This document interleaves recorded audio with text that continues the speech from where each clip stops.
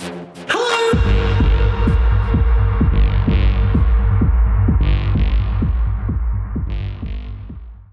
everyone and welcome back to the channel. Now in this video we're going to see an example of all the things I complain about, all the small engineering features and tolerances that I normally complain about.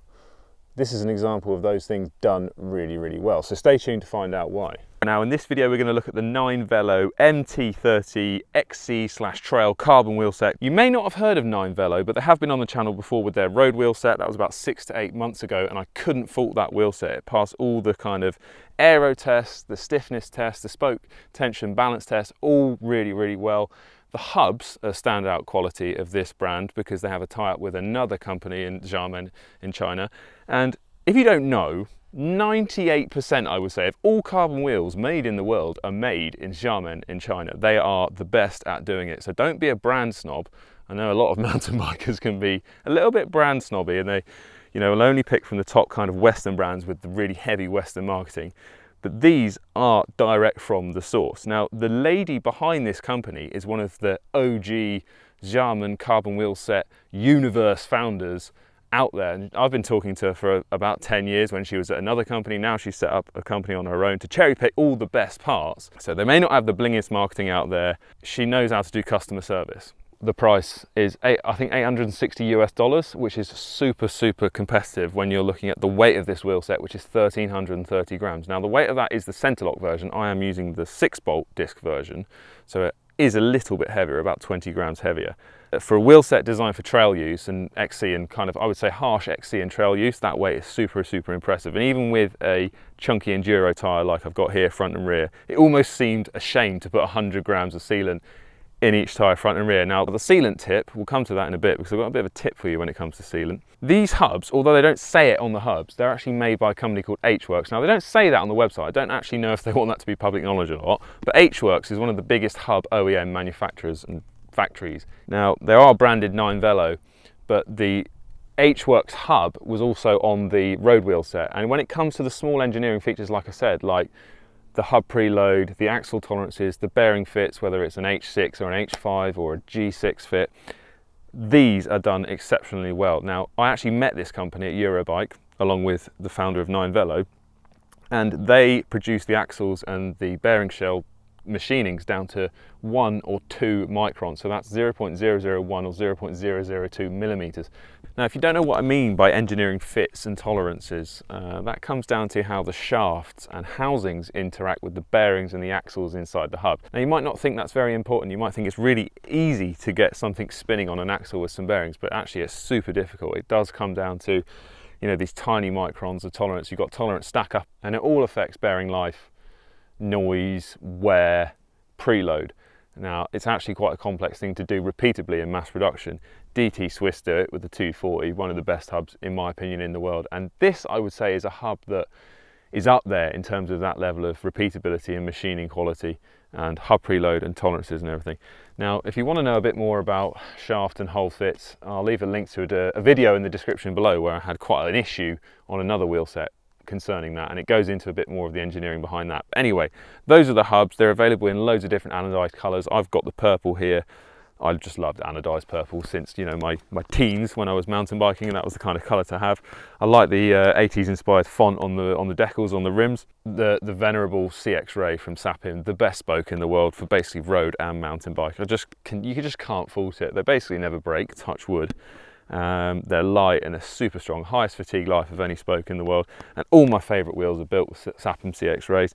The nipples, although they're quite bling because they're anodized aluminium, I would prefer to see brass nipples for a bike that's going to be ridden all through the winter and summer without kind of washing it too much, because the aluminium nipples, even when they're anodized, they do tend to corrode a little bit. They are the Sapim Seals anodized aluminium nipples, so they are a very high grade nipple, but brass just is a bit better when you're truing it after a long, harsh winter of use, just because they don't seize, they don't corrode so much, and they're a bit more forgiving when you're trying to true it.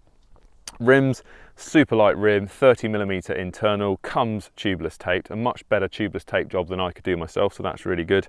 30mm internal, 28mm deep, and that, even on the XC side of things now, is the width to go for. I wouldn't really go for anything less than 30mm internal. It gives the tyre a bit more volume, bit more air volume to seal a puncture, so you lose less pressure when you do get a puncture, even when you're tubeless. Carbon rims aren't for everyone on a mountain bike. If I was going to ride this on an enduro bike, well, I probably just wouldn't. The impact toughness of carbon is just not as good as aluminium when you take rock strikes and stuff, or even if you're getting a rock going into the side of the rim, when you know, the tyre tread can flick up rocks quite a lot and they come in towards the rim. So even not a direct impact, even just scratches and stuff, I would prefer an aluminium rim. But if you're doing kind of like light trail use or nothing too rocky, if you want an XC bike with a very, very lightweight build, 1330 grams, this is a great option. And this is probably going to be the wheel set that I kind of do all my winter training on, gravel and XC kind of riding. Maybe not too much rocky stuff. For that, I'll stick to the aluminium rims. But for 869 USD, you really can't fault this wheel set, because not only are you getting, like I said, those cherry-picked components from one of the founders of the carbon wheel industry in China, you're getting the customer support that she knows how to deal with, because she's been doing that for years, 10 years, probably more than anyone else out of any kind of Chinese wheel company. So I do recommend this wheel set. I'll leave the link in the description below, and I'll also leave a voucher code, because I do like to promote products that are actually engineered really well.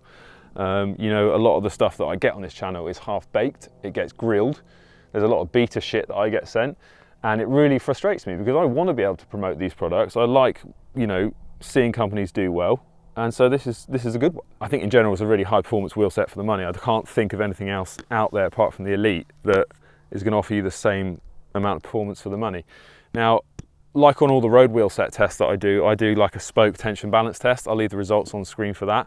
With the mountain bike stuff, that's a little bit more nuanced, because when you've got a heavy casing enduro tyre like I'm riding here, because they're quite tight on the rim, they can actually lower the spoke tension quite a lot once you put the tyre on. So for this test, I've actually done the spoke tension balance test after mounting the tyre, because there's no point riding it without a tyre. And even then, you can see that, you know, on any tubeless wheel set, if you're riding with a tubeless tyre, the spoke tensions will actually come down a bit once the tyre is mounted. Do they come down in an even manner, and does that affect the trueness of the wheel? So you can see even here, when I've put the tyre on, I've measured the spoke tensions all around the wheels, front and rear, 28, 3 cross on both. Only a couple of outliers with that 5% mean of the average spoke tension. So that's really, really good to see. And the trueness, even with the tyres mounted, is within 0.05 millimeters on the run out. So that's just getting down to like the surface roughness of the wheel, to be honest. Like even when the dial gauge passes the decal, the water transfer on the wheel, that's the biggest run out that I can get. So they're built absolutely beautifully. Hopefully that's going to last. I've ridden them as heavy as I can for the 2 months that I've been riding them, and yeah, I literally can't fault this wheel set. If you possibly could ask them for brass nipples, you could, if you wanted a bit more longer lasting or a bit more, you know, safety net. That's going to push the weight up a little bit per wheel, maybe like 20 grams per wheel, and obviously they're not going to be able to anodize them in these funky colors that I've got them here. But anyway, coming on to that tubeless tip, I refuse to buy stand sealant at $20–30 a quart. It's an absolute rip-off mountain bike or road bike tubeless sealant. And don't forget, tubeless tyres were invented way before mountain bikes did them. And in my professional engineering career, I worked quite a lot with what we call OTR vehicles, off-the-road vehicles, like mining trucks and stuff like that. Now, we use a stuff called OCO, O-K-O. Now, this is a company that's been around for ages. It's tubeless sealant, and it has lots of rubber and cotton particles in the stuff. It is quite thick, so I do dilute it on the mountain bike with either water or a bit of antifreeze, a bit of glycol, so it gets all around the rim tape and seals all those little holes up around the rim tape. It's about 3 or 4 times as cheap as a mountain bike specific tubeless sealant like Stan's or PT's or Muck-Off, and I think it works a lot better because there's so many different sizes of particle within that stuff. I'll never go back to using mountain bike specific sealant on any of my bikes because it's just a rip-off. It's basically the same stuff, and this is a lot better in my opinion, and it lasts a lot longer, and it's got a bigger variation of particle sizes in it, so it seals the tiny bits and it seals the bigger gashes as well, because the cotton and the rubber, it has more cotton and rubber in it than I think mountain bike specific stuff does. So I really rate that. So I'll leave the link to that in the description below. Everyone should get on that and just ditch the mountain bike stuff. Now, OCO do have a bike specific sealant, but I've tried it and I would just use the normal one. Just use the general use one. It works with bloody wheelbarrows, sit on lawnmowers up to sort of 4x4s and off the road vehicles. So I hope you enjoyed that. I can't fault 9Velo again. They've sent 2 wheel sets to the channel now. They've both been super consistent in terms of, you know, all the engineering features, the hub preload, the tolerances and everything, and the finish of the wheels is just insane. And another thing I really like about this wheel set is that they give you some really, really nice reusable cloth wheel bags, which I've not really seen on any wheel sets lately, apart from the really high-end Western stuff. And that's a really, really nice touch. And thanks to all the patrons again, all this stuff that I get, all the stuff that I get sent to review, all the new products, even the classified hub tests and everything, they all go on the Patreon channel first before any of this goes out on YouTube. So thanks to those guys for supporting the channel. I'll do as many reviews as I can. Cheers, and I'll see you in the next one.